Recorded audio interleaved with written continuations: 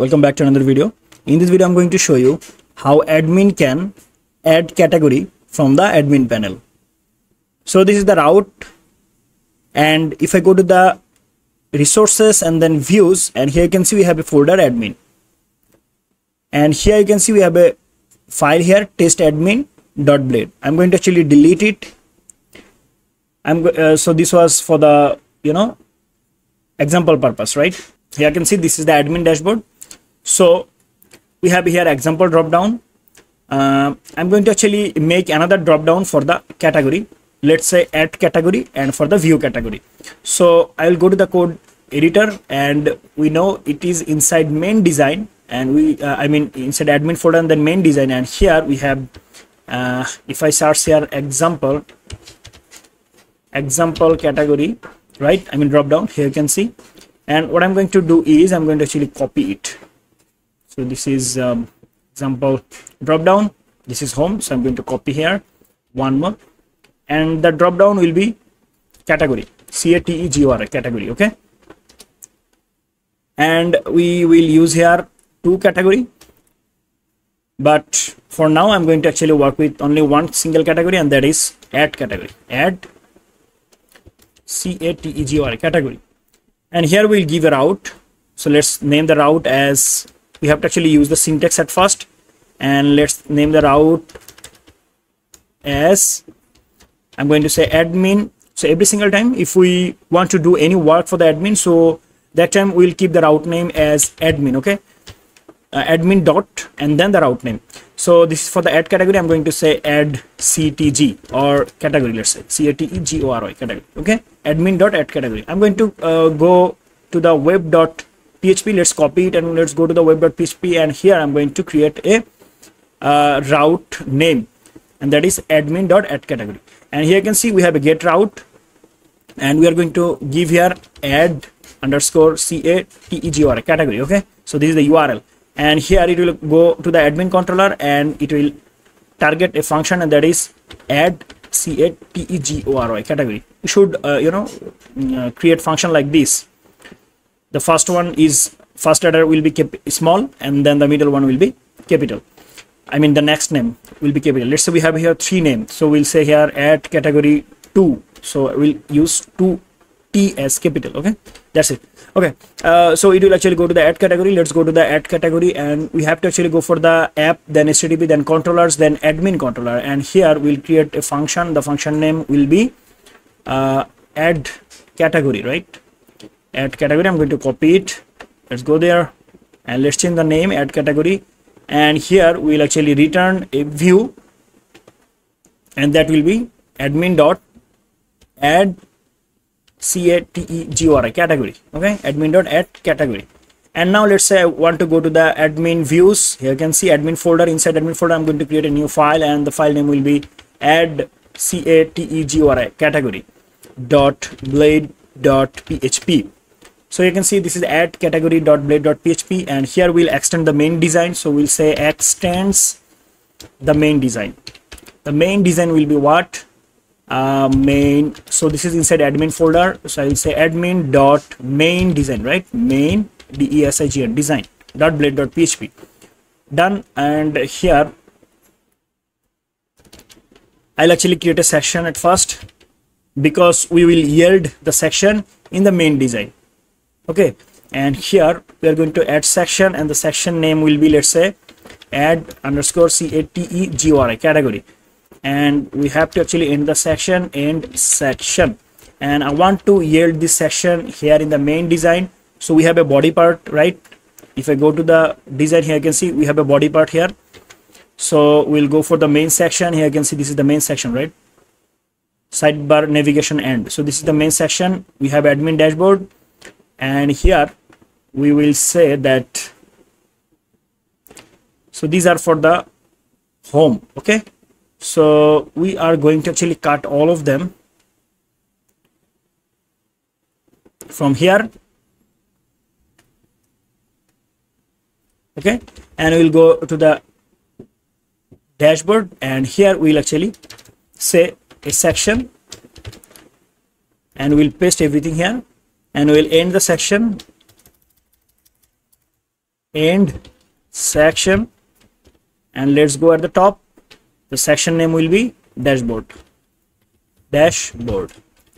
and let's go and we'll say at yield. Section name is dashboard, right? Dashboard. And now we are going to yield one more section, that is add category. So we are going to add here yield add category. That's it. So inside add category, we are going to actually show everything related to add category. So here I'm going to add a form. So I'm going to actually mention here a div, maybe, yes, and then I'm going to actually create here a form. So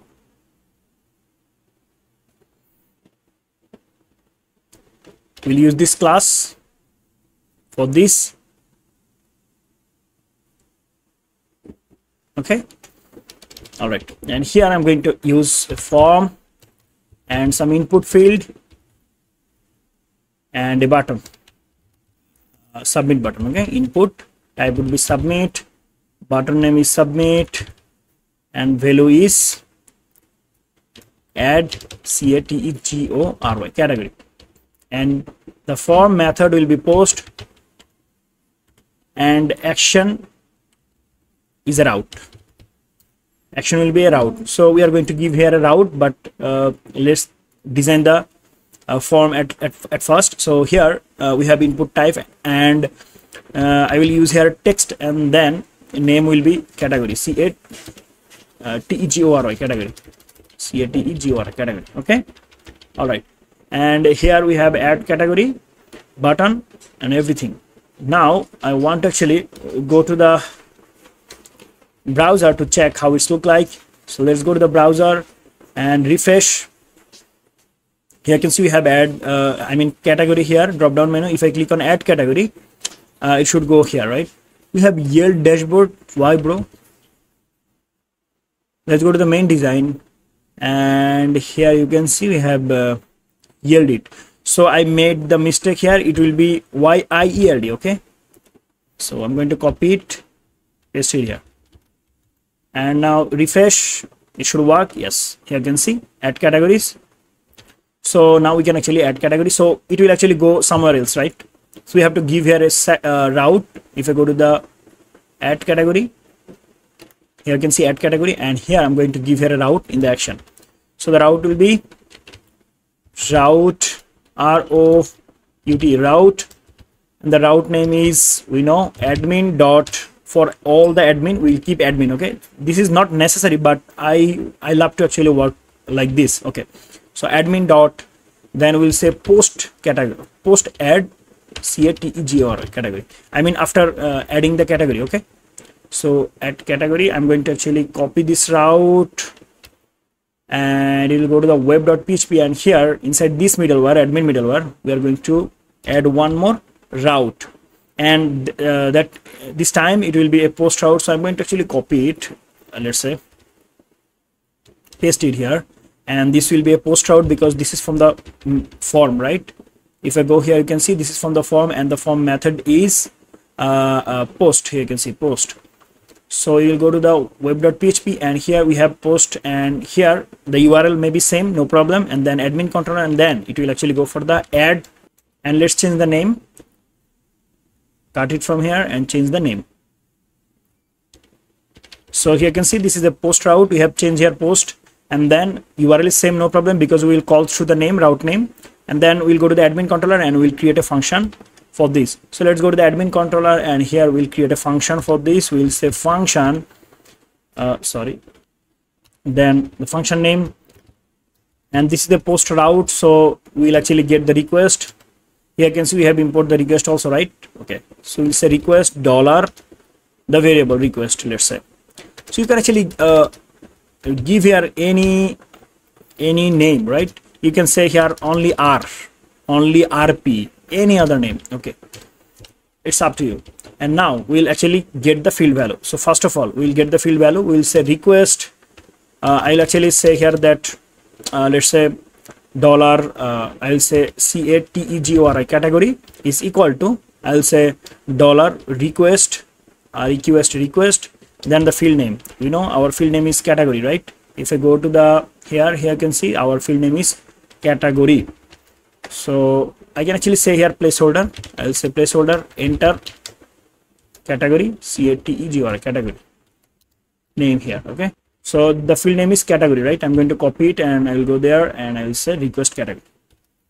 So now from here we'll actually add it into the database, but we haven't actually created the database, right? We create the database, sorry, we create the database, but we haven't actually created the table, right? Category table. So what I have to do, we have to actually create a table at first. If I go to the database, here you can see there is no such a table, right?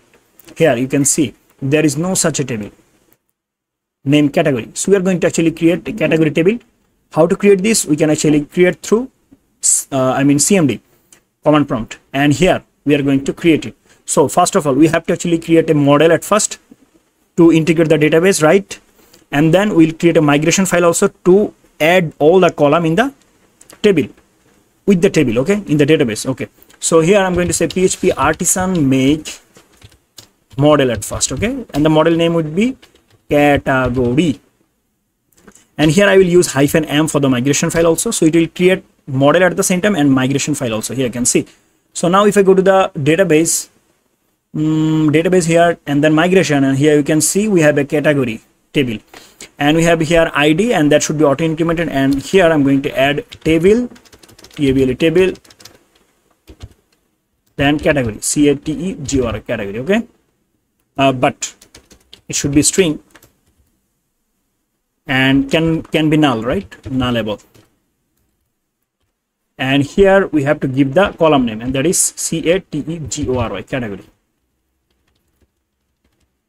Now let's go for the migration. We have to migrate it in the database, so we have to say here PHP artisan migrate. Press enter, it will done migration successfully. Now let's check here. If I go to the models app, then models, and here you can see we have a category model, right? Yeah. So through category model we can actually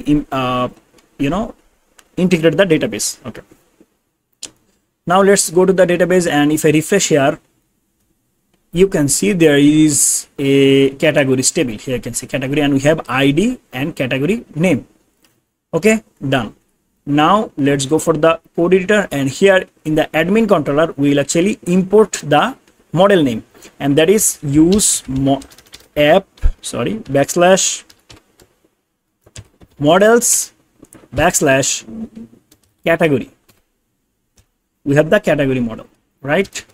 Here you can see if I go there we have category models, right? Okay, now we can access the category model. Here we will say $category category is equal to new category.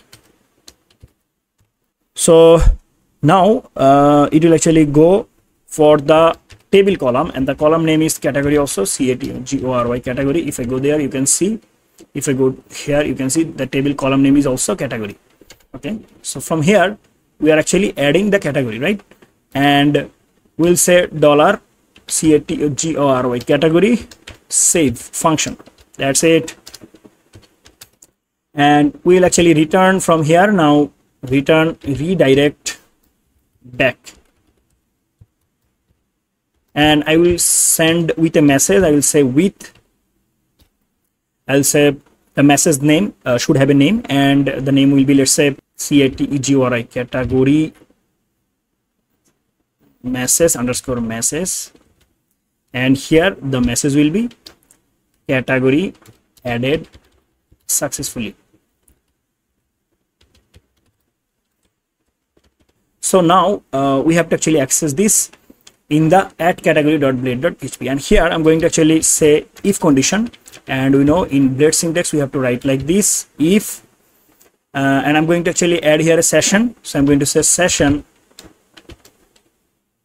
and the session name is what? category underscore message message. If category message will actually show something, and here I will at first end the if. So here I'm going to paste a div because I have copied from somewhere else, and here you can see this is a div class. Okay, and we are actually checking this if there is any session or not. if there is any session, I mean if we get any message, session message is create message, if there is any session message like this, we will actually show it here. And this is green border, okay, round relative. Okay, that's it. Now let's go and check if it is working perfectly. If we refresh here, it should show here enter category name. Now let's say I will say test CTG, let's say, and if I press add category, okay, yeah, it's a common issue.